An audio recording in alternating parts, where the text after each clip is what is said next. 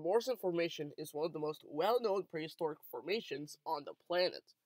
It was once a paradise with wet seasons and scorching dry seasons and home of many animals, especially many sauropods and theropods. One of these theropods was something else compared to the other carnivores in the region, that being Ceratosaurus, meaning horned lizard. This animal lived 153 to 148 million years ago during the Cambrian to Tithonian stages of the late Jurassic period. Ceratosaurus was a very big dinosaur, but not a small one either. This carnivore could reach sizes of 700 kilograms on average, and at maximum size, Ceratosaurus can weigh 950 kilograms to a ton. And when it comes to length, this carnivore can reach lengths of 7 meters. Although it wasn't the biggest predator in the region, it was still very big. There are some people who think Ceratosaurus was smaller, reaching sizes of 260 kilograms or somewhere like that, and lengths of 5 to 6 meters. This is because they don't really know much, or just don't research at all, or believe what they see or stuff. So, allow me to help with that.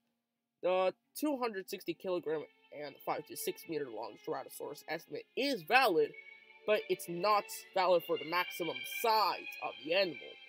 That estimate actually goes to juvenile Ceratosaurus specimen known as USNM 4735, which is the Ceratosaurus shown above. The maximum size comes from other specimens, which are adult Ceratosaurus, like the well-known UMNH VP 5278 specimen. I hope that helps people understand and know the actual size of Ceratosaurus.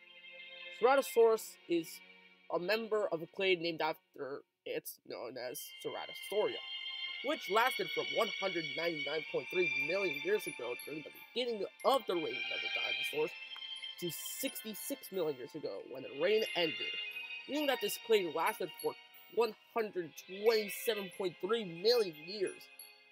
Ceratosaurus also doesn't just include the family Ceratosauridae, but it also includes Noasauridae and Abelisauridae. Something else that is amazing is that early members of this clade started with average-sized arms, like many theropods. Millions of years of evolution later, their arms decrease in size, as shown here with the arms of Ceratosaurus and Carnotaurus. They must have not needed their arms much, and instead, like Tyrannosaurs, evolved jaws and teeth designed for biting and gripping onto prey. Ceratosaurus was kind of in the middle of the stuff, still having teeth designed for slashing, but they also had a stronger bite force, and their arms were shorter than others.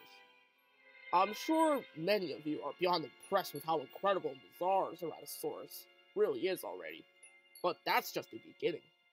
Now let's talk about the history of Ceratosaurus.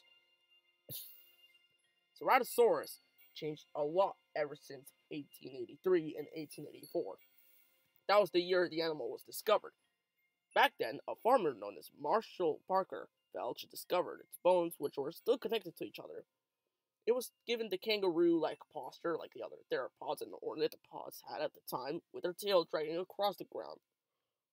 Later on, as the years passed, early paleomedia included Ceratosaurus in movies, and they had Ceratosaurus instead of Tyrannosaurus fight animals like Triceratops, and we all know how cool that is. Many people seem to love Ceratosaurus a lot at that time. Later, during the 1920s, it looked more like the modern-day counterpart since people had a bigger understanding of the animal, and there was no more of the kangaroo-like posture, given how there was never a sign of the tail making contact with the ground. And there were more bones discovered. In this reconstruction, we have the skull, some vertebrae, hips, femur, and other bones, despite no signs of ribs. Later, during the 2000s, Brooks Britt and some colleagues had claimed that one of the Ceratosaurus species that were discovered was a juvenile, which must have been USNM 4735. And now, onto modern day, where we are currently at the best understanding of the animal for now. Although it hasn't appeared much in films as it did before nowadays, it's still acknowledged a lot, and it's even in many games like Nigel Marvin's Prehistoric Kingdom, Path of Titans, The Isle, and more. And there are now many people who have the Ceratosaurus as their favorite dinosaur, if not favorite dinosaur of all time. And we also know now that Ceratosaurus had osteoderms, as you can see at the back of the predator. And we also know how it had a lifestyle like other theropods, but slightly better, which is something we will talk about now. Ceratosaurus lived in the Morrison Formation, which is in North America, and in Tendagurus Formation in German East Africa. We'll be talking about Morrison Formation Ceratosaurus first.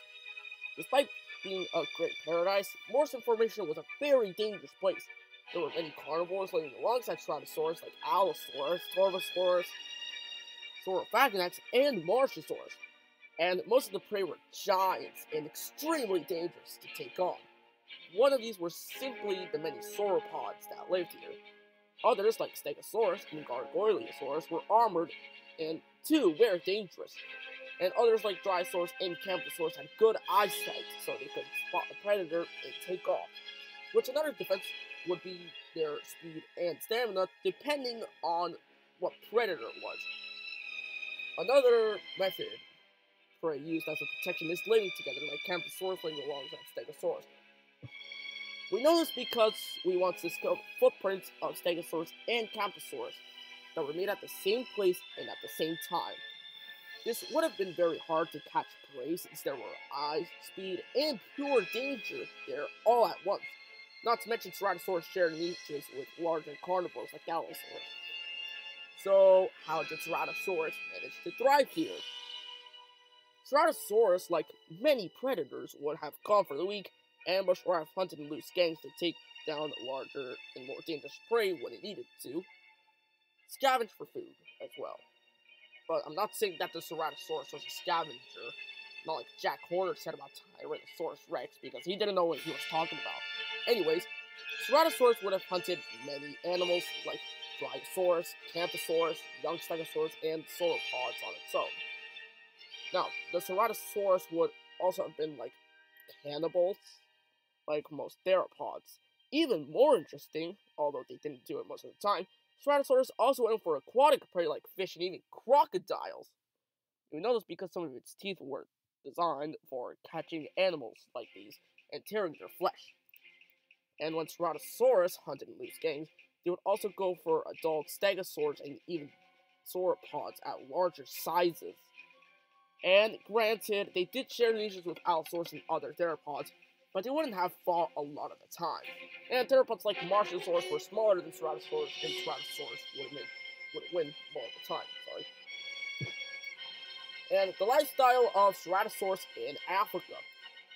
Ceratosaurus in Africa lived a similar lifestyle, but with some differences. In fact, Tendagurus Formation was actually like another version of Morrison Formation.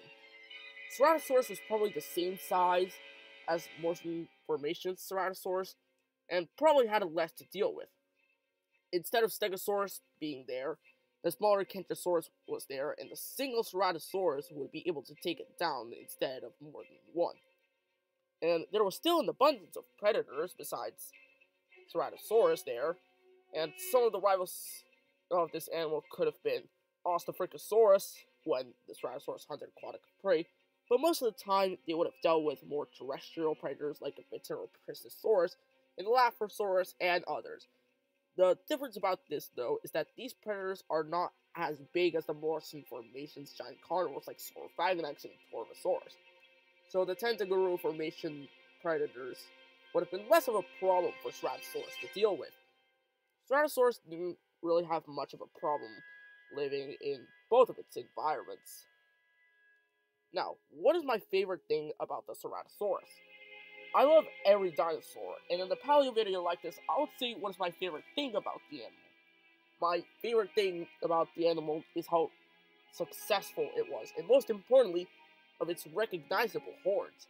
The horns of Ceratosaurus would have been used for intimidating rivals, or recognize each other, or to impress females. These horns must have gotten bigger and more colorful as they grew into adults, and it could have been more for males. which Prehistoric Kingdom made a very good example with this. It's a very impressive feature. This could have been the same with other animals.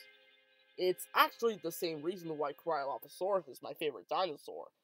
I really love the dinosaurs that have very impressive heads, like horns and crests. They can be so colorful and so impressive. The Ceratosaurus, although not being one of my top 10 dinosaurs, really impresses me. It's an incredible animal like every other prehistoric animal. But how did Ceratosaurus go extinct?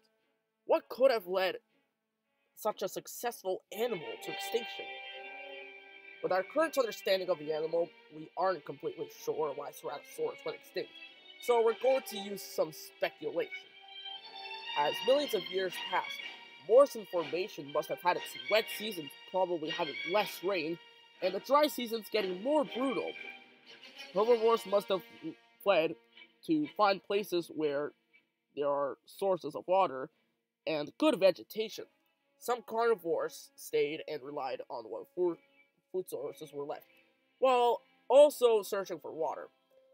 Many animals were during the dry season, including animals like Ceratosaurus. Not to mention that fish and crocodiles, which are food sources to Ceratosaurus, were gone, so it would have been slightly harder to find more food. And as millions of years passed, Ceratosaurus lost food sources like Apatosaurus and Gargoyleosaurus when they died out. So both of these animals left, and Ceratosaurus relied on the rest of the food sources more of the time. And more fish died out, but they're pretty much like a seasonal food source. So that doesn't really count for the most part. Now, as shown here, Ceratosaurus also suffered some loss of habitat because places got drier. Although I probably said that already. Anyways, things got drier in the Morrison Formation. And so, Ceratosaurus had less food sources and water during the worsening dry seasons. And even completely lost some food supplies. And they too were doomed. This could have been the same for Tendagura Formation Ceratosaurus. And remember, this is just speculation, so don't see this as the true answer of the Ceratosaurus extinction until we really know. But we do know that Ceratosaurus went extinct, and there is some reason, which is lying in the way for us to be discovered, obviously. And now the last thing, the importance of Ceratosaurus to paleontology. Ceratosaurus thrived well in its environment for 5 million years, while living alongside larger predators like Allosaurus, Torvosaurus, and Saurophagonax, and it ate anything from fish to even sauropods when working together in loose gangs, even each other. And we know this because they developed teeth that were designed for this. They show us that predators could and would take situations, or even evolution, to their maximum advantage. Well, not really evolution, but you know what I mean. They were such successful animals. Who knows how they would go if they came back from extinction. Soon there will be more to carry on where others left off on their research and understanding of Ceratosaurus. These animals are absolutely brilliant, and there's still so much to know about it. Remember, if you enjoyed the video and want to see more, don't forget to like and subscribe. Merry Christmas to those who are celebrating today, and I'll see you on the next one.